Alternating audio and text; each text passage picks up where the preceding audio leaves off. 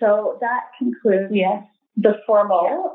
So we have a couple of minutes for questions here, and we know that you have a pane here which you can type in your questions, and we would be more than happy to try and answer as many as we can in the time that we have available.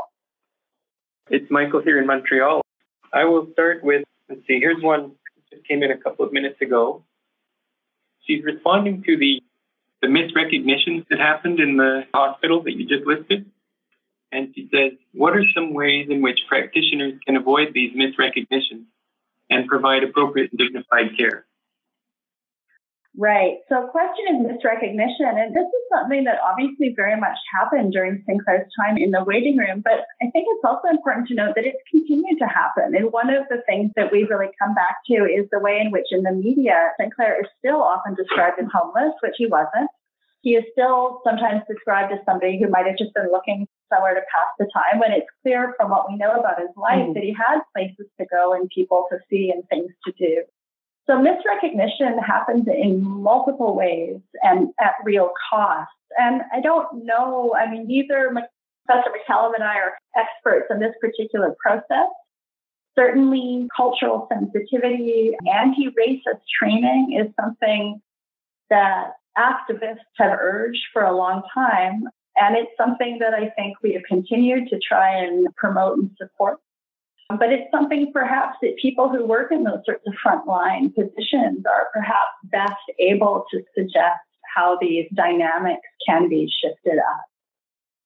When we think about this question of how to avoid misrecognition, similar questions that we've been asked are, how have things changed over the past 10 years, and if things have gotten better? And to that question, I want to make sure the cultural sensitivity training and anti-racist training plays a role, but that those interventions, I guess, shouldn't stand alone, that they should function with other forms of change. And one of those is thinking big and thinking about some of the themes that we talk about in the book about dispossession, and more specifically in the return of land, in the resolution of land claims, and the redistribution of resources. And these are much bigger questions, but I think that it's fair to keep those on the table. When we're talking about misrecognition, a lot of that is that we don't see Indigenous people and Indigenous history. So turning to ways that we can more prominently put Indigenous people back onto the territory. So one of the questions that came in is, since so many of the encounters were with nurses, I wondered if you wanted to comment on the impact of nursing institutions, education, as it relates to First Nations people.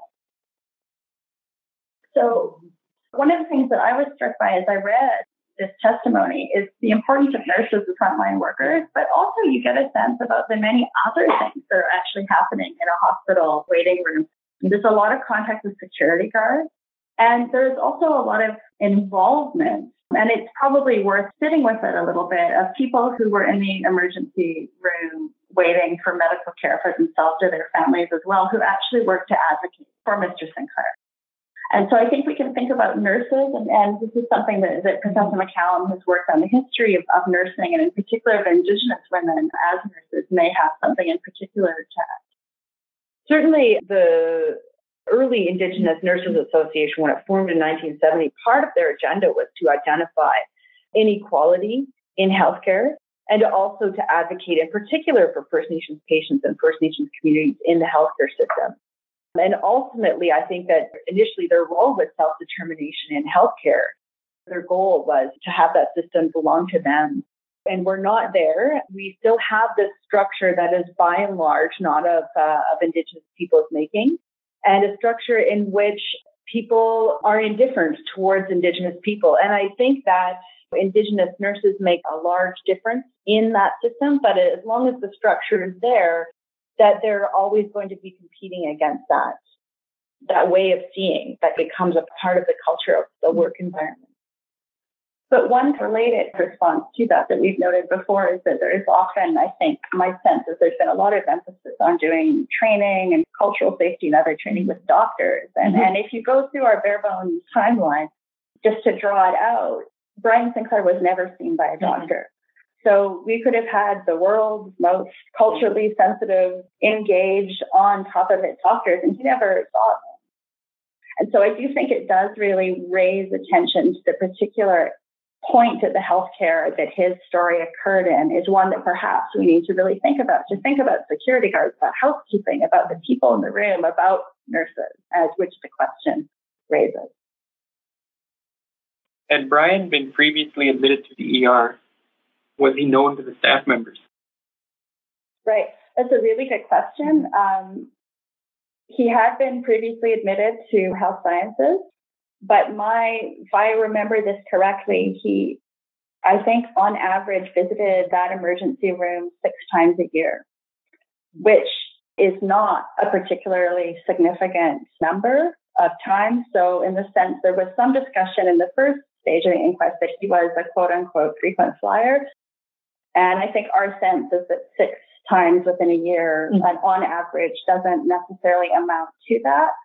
It is clear that some of the folks who testified before the inquest thought they knew who he was. It's not clear by my reading, at least. Perhaps Mary Jane can add to that as well. It's not clear to me they did actually know exactly who he was, and they were perhaps associating him with someone else. Many of you will know much more than I will about this. He was somebody who had been at the city's major emergency room, and it was the one closest to his home, and it was the one his primary healthcare team directed him to, but he was not a particularly familiar presence. So I'm going to ask one last question. How will this story be disseminated to the public? Healthcare workers are part of the public, and many of these structures of indifference are publicly generated and fostered.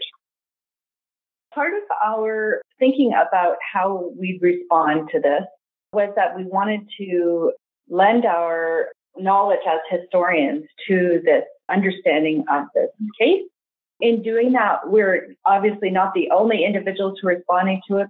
There are a number of journalists who've written pieces for newspapers across the country about the 10-year anniversary and about Brian Sinclair.